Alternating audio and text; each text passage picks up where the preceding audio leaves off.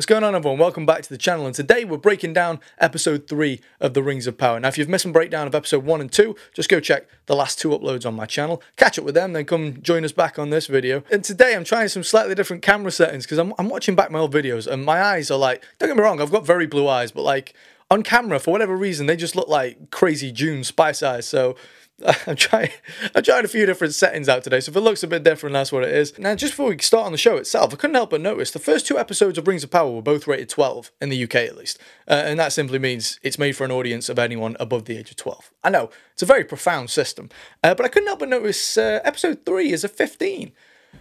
So this means, I don't know, whether there's going to be a little bit of gore, a little bit of nakedness, I don't know, but it's going to have a little bit of spice somewhere, so we'll have to see what that's about. And good news, this episode doesn't actually start with Galadriel. Yay, I know, but I mean, don't get too excited because she will inevitably pop up at some point. But no, we actually start with Arondir, who has drank so much, he's ended up in a Fran-Bow game.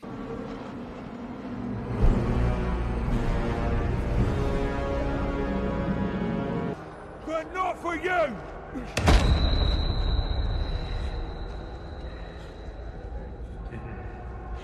For Eddar.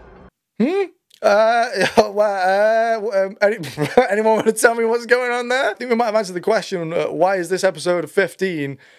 That's a little bit unexpected. And it would appear that the theme of today's episode is people waking up where they didn't think they'd be, and we join Halbrand and Galadriel on a P&O cruise. And now Galadriel is coming too. Halbrand has brought us some food. Our host. Saviors or captives? It's not poison, if that's your concern.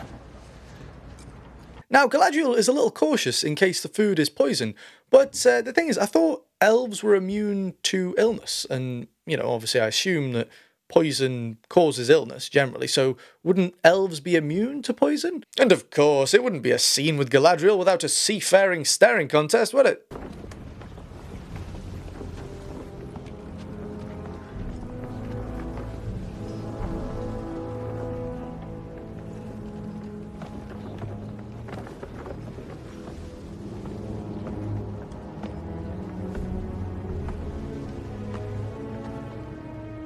You know, I'm starting to think that there's a bit of salt water bouncing around in that elven cranium of hers, because as she's told by the captain of the ship, who definitely isn't the High King of the Dunedain, despite of the exiled Númenóreans, Elendil himself. It is though, but shh, don't tell anyone.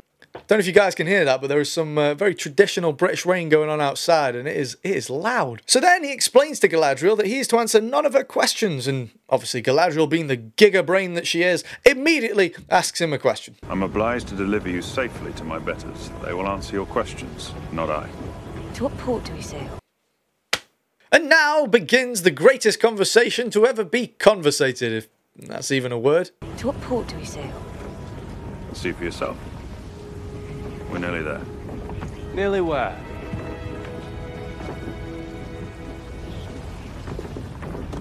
Home. And on this day, not a single question would be answered. And next we arrive in Númenor, and we're greeted with a glorious giant rock-faced daddy, which of course, Galadriel attempts to engage in yet another staring contest.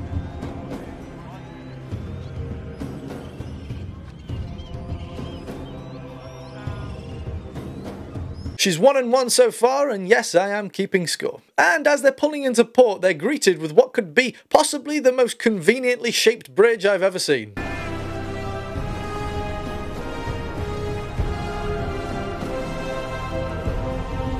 And I will concede that yes, the wide shot does look very nice. On a scale from guinea pig to Celebrimbor's muumuu, I give it a 6 out of 3. Since when did men like me build kingdoms such as this? These men are not like you.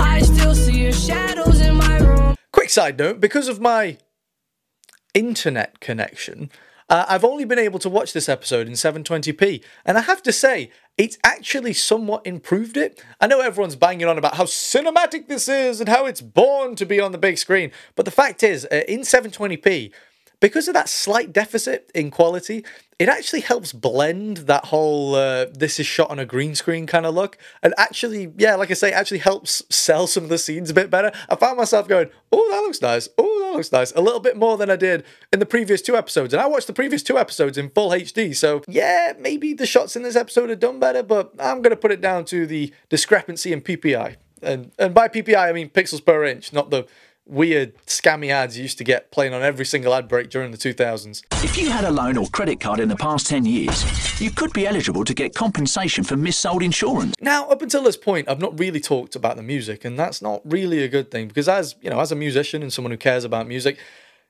I'd like to go into these things, but like I say, it's just not been jumping out at me. Don't get me wrong, I'm well aware of who's done the score for this, but I'm a little disappointed. Maybe I'm speaking out of line here, but I feel like some of the pieces in this they feel like they belong more in a Hunger Games film than they do a Lord of the Rings project.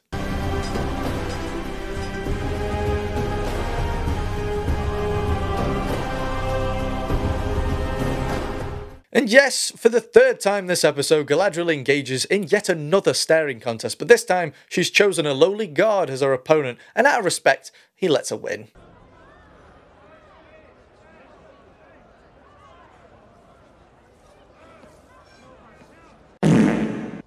Name thyself.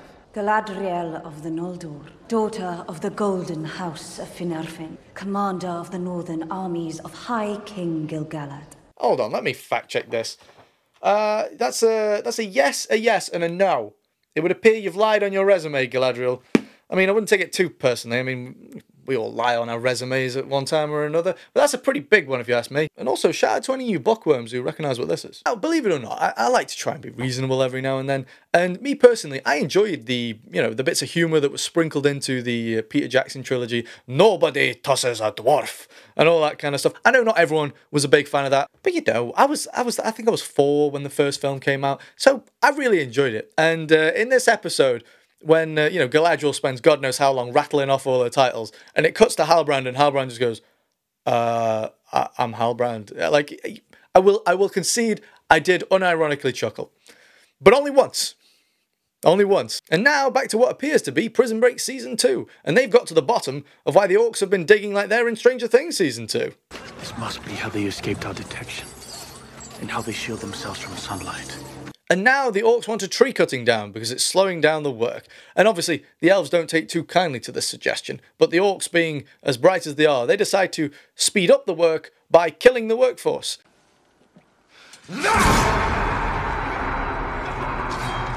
Wow, this show really is made by Amazon, huh? That would leave me little choice but to shout for your minders. Suppose the words never managed to escape your throat. And for the 2nd time in this show, Galadriel threatens the life of someone who has previously saved hers. Who is this mortal who speaks to me as if he has the slightest idea who I am? Yeah, I mean, I don't know how on earth he could know that. He wasn't one of the people that was sat there for about half an hour while you were rattling off title after title after title. I don't know. Maybe that's how he feels he knows you. I think one of the things that makes Galadriel so unlikable is not the fact that she's incredibly angry and patronising towards anyone who tries to help her in any way. No, it's the fact that she's only nice to people when she knows she can get something from them. She's literally a leech, dude. Now, I did see a comment on the last video saying something along the lines of, oh yeah, but Galadriel's much younger in this. Like, she's still got time to learn. She's still got time to grow as a character. And don't get me wrong. Yeah, I get that. And I agree with that.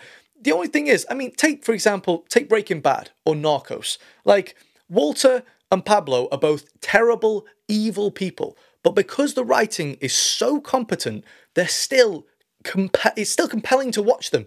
You still like watching them. I guess the point I'm trying to make is there's a difference between a character's character and their real-world likability. You see, because of a big difference in writing ability, I'm more compelled to watch a dictatorial drug lord over the Lady of Light. Liking Galadriel should be an easy sell, but they've somehow missed the mark on it, and, ain't that some shit? And I'm sure you can smell what's coming next. Nobody goes off trail. That's right. Nobody goes off trail. And nobody walks alone. Nobody goes off trail. Come on. And nobody walks alone. The Harfoots really are just one big pantomime, aren't they? And if you're wondering, yes, this little musical number does outstay its welcome, and it just keeps going and going and going. Nobody goes off trail. And nobody walks alone. Nobody goes off trail. Nobody walks alone. Nobody goes up faith. Nobody walks alone. And although this little musical number might make it sound like the Harfoots are quite the inclusive lot, it actually turns out they're actually quite ableist, because Hobo Baggins is scared that they're going to leave him behind because he's injured his ankle. We can't carry the cart without you. We're going to be left behind. Even though their mantra appears to be no one is left behind, if you're disabled, I guess it's another story. Sucks to be you, I guess. As Nori has been helping homeless Gandalf, by the time the village hears about this, they're not too happy. Our laws are clear. Any Harfoot that breaks them is to be decapitated. Decaravaned. Wait, what? Decaravan? Oh, come on, boo! This was about to get interesting, boo! And as always, a big thank you to all the people that have decided to help my channel behind the scenes. Of course, we have the Tier 2 Gigachads. We've got Steve the Goat, Pozabon, and Saeed. We've got the Tier 1 patrons. We've got Abe Froman, Sammy Moraine, Brennis, Damon Spike, Chloe Bond, Lord Claret, Brett Leafers, and we're welcoming Arkham Spider. Good to have you on the channel. And then we've got the channel members. We've got Kuno Sacco and we've got Yon, which, as always, I can't tell you how much I really appreciate your support. It's more than just monetary.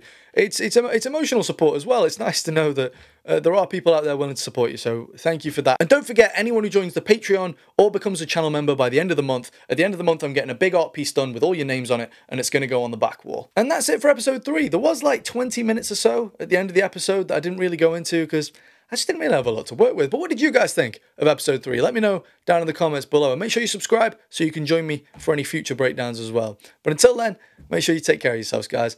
Drop a like on the video, please. Thank you.